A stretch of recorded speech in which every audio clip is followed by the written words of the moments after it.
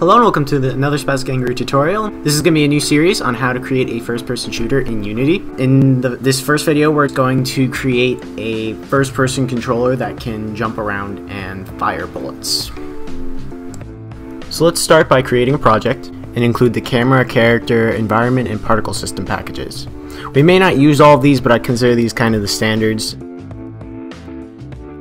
Now we're going to create a first-person character using the first-person character prefab. So just navigate to that structure in the project browser and drag and drop it onto the 3D view. Then create a plane just to have a floor. Delete the main camera because we don't need it anymore because we have the first-person camera. Then create a cube. This cube is going to be a placeholder for our gun. Name it gun, position it where the gun should be, and then parent it to the main camera. When you play the game now, it should work like a basic first-person shooter. You'll have WASD to move, the mouse to move the camera. Now we're going to create a new C# script for our gun so we can fire bullets. I'll show you the code for that in a minute. And now we're also going to create a sphere for the bullet. So just scale that down and position it. We're going to make that bullet a rigid body, and this bullet will be the parent, the prefab for all our other future bullets. So the transform at the end of the gun just needs to be an empty. Rename it to barrel and parent it to the gun. Now drag it and position it at the end of the barrel.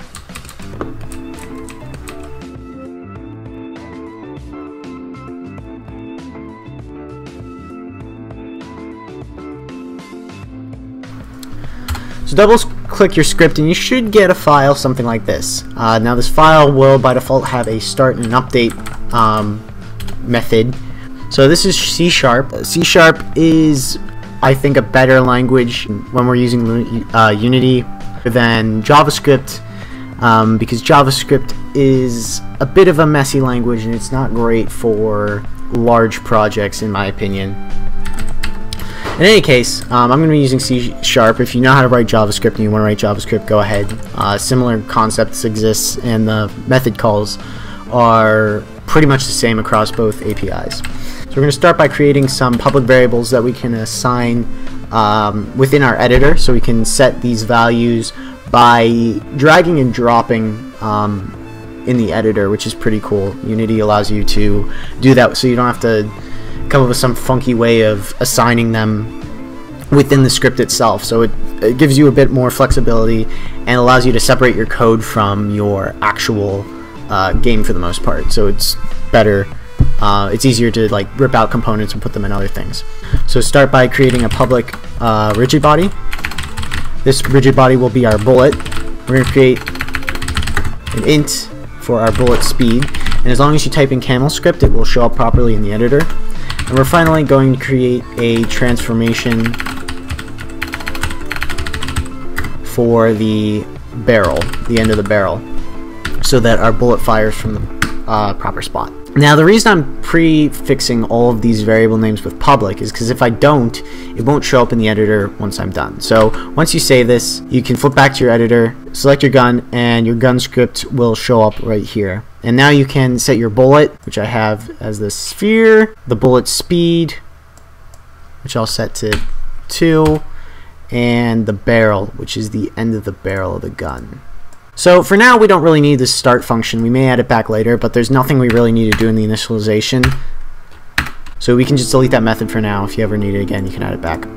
So in our update function, we're going to check for input. So the input will be the fire 1 button.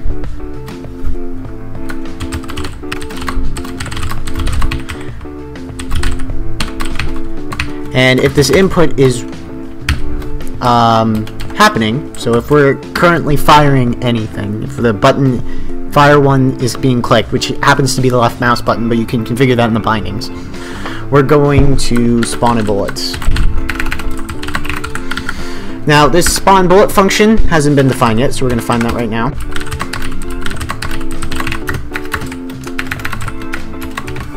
in our spawn bullet function, we're going to create a rigid body.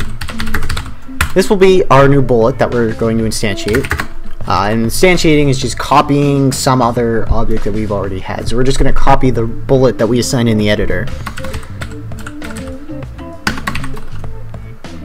So that first argument is going to be bullet, since that's what we're copying. Our second argument is the position, so we're going to create a new vector 3 for the position. So we're just going to take the barrel's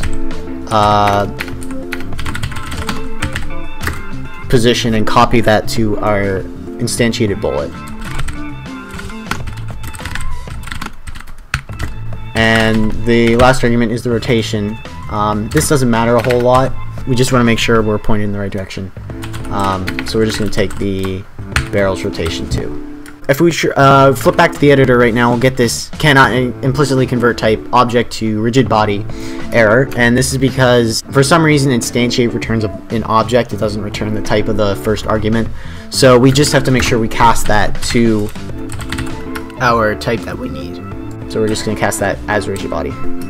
And finally, we got to make that bullet move, because otherwise it'll just plop right to the ground. So just add a force, and our force is going to be a vector 3. So what we're going to do is just take the bullet's forward transformation.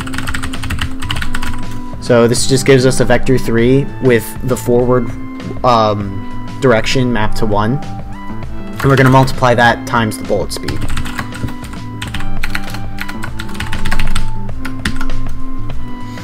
And now when we flip back to our editor, that error will be gone, and we can hit play. And when we do, you should be able to create bullets. Now, I didn't assign enough speed to that, so we're going to try upping this to something like 20. And hopefully, you see they're falling forward a little bit now. Let's throw some more force at it. So when you hit about 200, they start actually going forwards. Select your bullet and set its collision detection to continuous dynamic, so that it does higher quality collision detection and won't phase through other objects at high speeds. So that's it. That's all you have to do to get a basic first-person controller working. It's fairly simple in Unity, and I'll be continuing this series a little bit more in the next few months. Make sure to like, favorite, subscribe, let me know what you think of the series so far. If there's anything that confused you, let me know in the comments, and I'll be happy to reply. Thank you very much for watching, and we'll see you all later.